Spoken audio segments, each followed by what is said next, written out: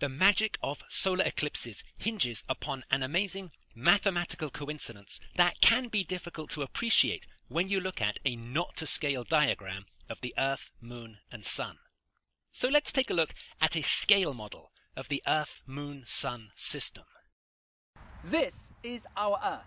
It's 10 centimeters in diameter.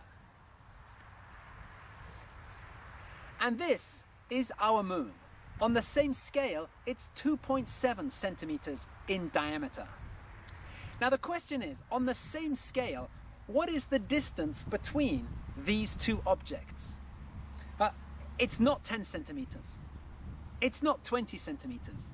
It's not 30 centimeters. It is 3 meters. This is the distance between the Earth and the Moon. And how about the Sun? Well, on the same scale, where the Earth is 10 centimeters in diameter, the Sun is 10.9 meters across. That's the height of a 3-story building, like this student apartment block next to the University of Shiga Prefecture here in Japan. And the distance from the Earth to the Sun is 1.2 kilometers. And so this is a true scale model of the Earth, Moon, Sun system. And this can really help us to appreciate the enormity of space. It can also help us to appreciate an amazing mathematical coincidence that makes solar eclipses so special. What happens if we divide the size of the Moon by the size of the Sun, and then divide the distance to the Moon by the distance to the Sun?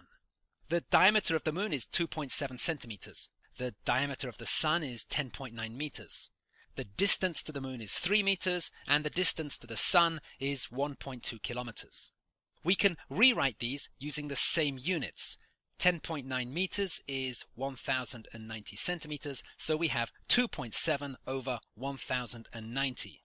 1.2 kilometers is 1200 meters, so we have 3 over 1200. And now we can see this amazing coincidence.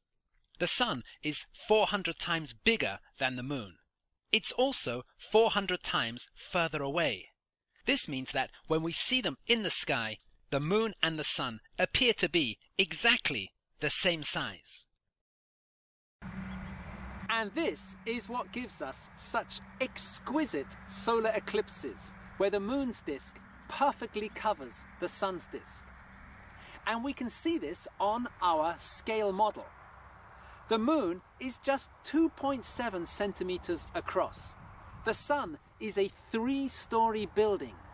But seen from here, from our Earth, the Moon covers the Sun perfectly.